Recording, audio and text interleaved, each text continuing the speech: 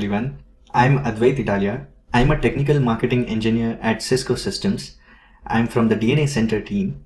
In this video, I'm going to show you how to configure backup and restore feature on the Cisco DNA Center Appliance. As a systems admin or a network engineer, there are many instances of unforeseen failures and hiccups in the network infrastructure. Like there can be human errors resulting in the system crash, or any hardware failures that are in the platform itself, or it can be a security threat like virus attacks, and the failures may range from power failures to network disasters like flooding.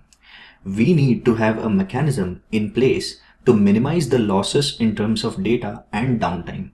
Backup feature in the Cisco DNA Center comes into the rescue since it helps save the data loss and thereby saving the time and money once you restore it from the backup.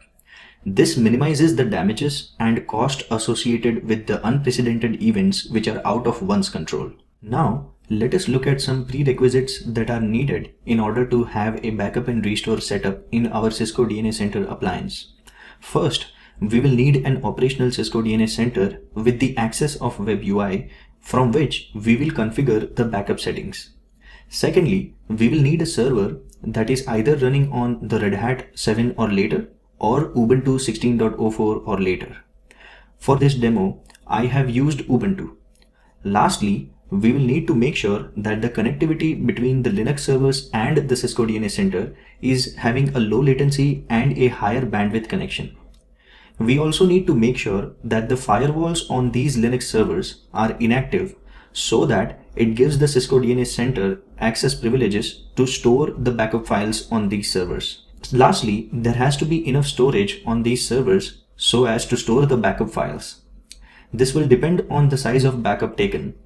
We also need to have a super admin user privileges on the Cisco DNA Center, and also from the server side we need to have root user privileges so we can perform all the required tasks in the backup setting. Now there are two types of data backup that we can take. One is the automation data and the other is the combination of two, one automation data and the assurance data. Automation data consists of DNA Center databases, credentials, file systems, and the regular files. The automation data is a full backup. Now let's come to assurance data. Assurance data consists of network assurance and analytics data. The first backup of the assurance data is the full backup. After that, the backups are incremental. Cisco DNA Center creates the backup files and posts them to the remote servers. Only a single backup can be performed at a time. Performing multiple backups at once is not supported. So now let's look at the steps of performing the backup and restore. The first, we will configure the Linux servers that are needed to store the backup files. Second, we will configure the settings on the web UI of the Cisco DNA Center portal. Third, we can use those backups to restore a new Cisco DNA Center appliance. So let's jump right into the demo. Here, as you can see, this is a Ubuntu Linux server that will be using as a remote server for storing the backup files. Now I will show you the configuration steps. First, we will have the status of the SSH that is running in the system. So we'll check the status of SSH server. So here you can see that this command shows that the SSH server is active and running, and this is the first requirement of the remote server. The second requirement is the installation of the rsync utility. I have already installed the rsync utility and we can issue the command for the version of the rsync. So as you can see, I have already installed and the version number is 3.2.3. So the rsync utility is installed. So the third thing that we need to make sure is the appropriate characteristic set that needs to be installed. So over here, c.utf-8, that is the character set that we will need in order to complete the task. So over here we can see that we get the output of c.utf-8, which is already installed. In this step, we need to make sure that the SFTP subsystem must be enabled, and also we need to go into the file sshd-config and also uncomment this line and add this line of SFTP subsystem and make sure that it is uncommented. So over here we open this file using the nano editor and we go to the last portion of it, and we see that I have already uncommented and appended this line which enables the SFTP. So we are going to go ahead and save it, and now we're going to verify that the NFS server, that is the NFS version 4 or version 3, is running on our Linux server. And we will verify it by this command, that is service NFS kernel server status, and it is going to show us if the NFS server is active. So over here we can see it is active and running properly.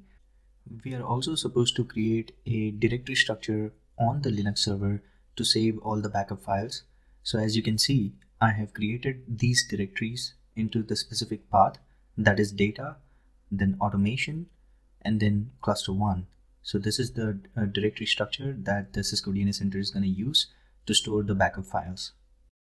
So the next thing that we need to do is we need to append a line to export the file systems of the directory structure to the NFS server.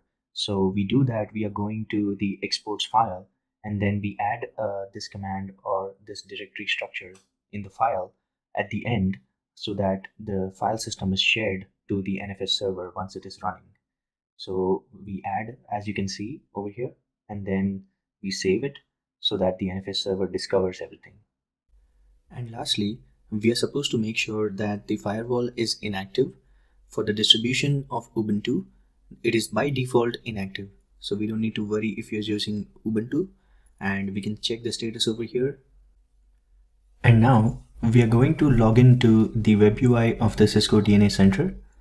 Once we log in, we will actually go to the hamburger menu and we will go to the backup and restore page. So that is under the system.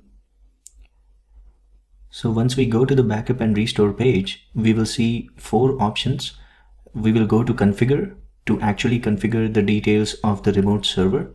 So over here, I will enter the details of the IP address of the SSH server, also the port, and the directory structure path that we created on the Linux servers, and then the username and password, and then we will enter the encryption passphrase. This encryption passphrase will be used to encrypt the components of the backup. This is a required passphrase for which you will be prompted and you must enter when restoring from the backup files.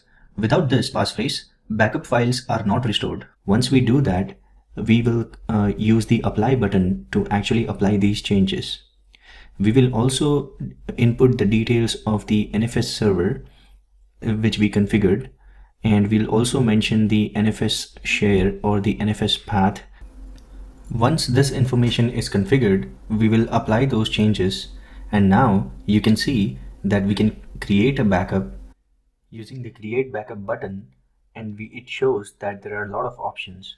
We can have a Cisco DNA Center backup with all the data, that is automation and assurance, or we can take the backup for just the assurance data.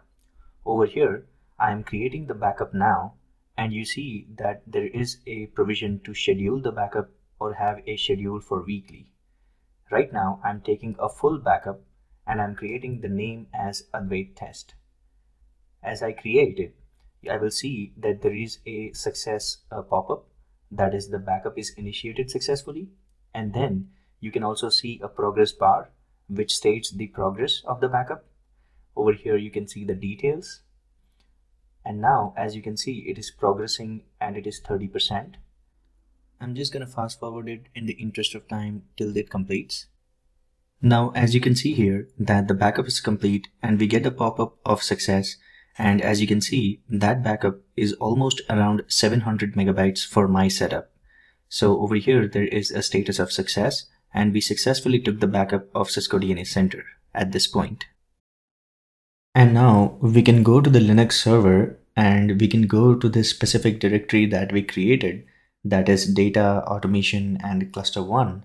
And then we can see that the backup is successful and we'll be able to locate the files. So as you can see over here, we have gone to the cluster 1 and we issue the ls command. and we see that there are a lot of backup files. Now these backup files are stored on the name of the UUID that is generated uniquely for each backup. So here you can see that we have done multiple backups. For example, on November 1, on October 31st. So all of these backups are stored as a unique UUID directory.